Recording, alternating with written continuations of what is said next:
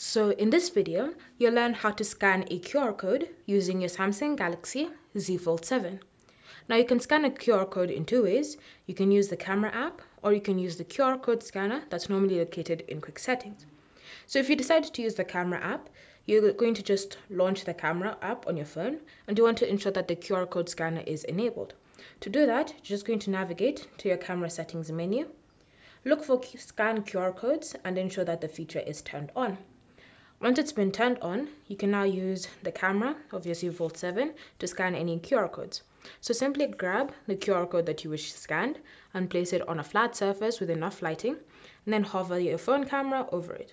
You can see here the link for the QR code has already appeared on my screen, so I can just tap on it and then it will redirect me to the web page for that specific QR code link.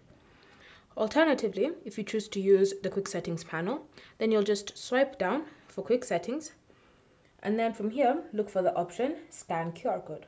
If you don't see it, you will need to add it to the quick settings menu. So you'll just tap on Edit and then choose Edit Quick Settings. Look for Scan QR Code from this menu down here and tap on it to add it. Once it's been added successfully, you're then going to select Done to save and apply the changes. And so now whenever you look at the quick settings panel, you should see the option Scan QR Code. So you're going to go ahead and tap on it once. Again, hover your phone camera over the QR code when it's placed on a flat surface with enough lighting, and you should see this pop-up appearing. Now this pop-up is slightly different. You'll be given three options. You have open link, copy, and share. So you can choose any of these three functions if you want to. So you can just tap on open link, and again, it will take you to that specific web page.